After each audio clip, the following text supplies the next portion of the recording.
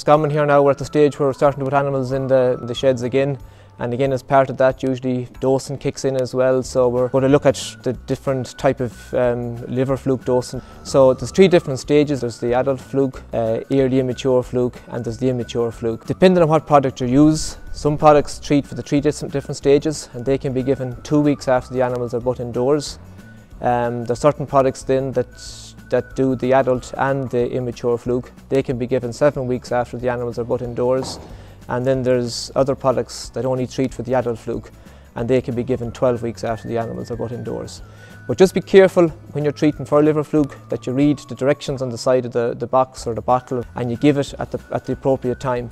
Because if you're treating, say, a product that only treats for the adult fluke and you give it 2 weeks after been housing, you will have to use that product again at least 10 weeks later, because them immature or early immature fluke will only be fully mature after 12 weeks. So it's important and use the dosing at the appropriate time. Because as I said earlier, if the proper dose isn't used at the proper stage, well then it'll end up that you will have fluke in your animals later on.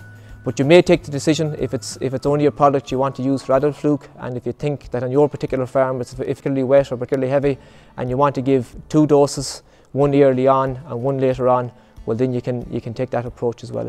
And like with all dosing, it's very important to read the directions on the product, what withdrawal period it is before you kill the animal or before that animal is slaughtered or before there's milk used from that animal as well.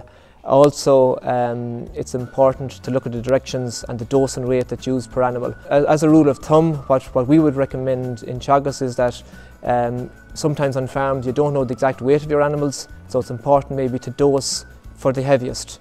That would be our advice.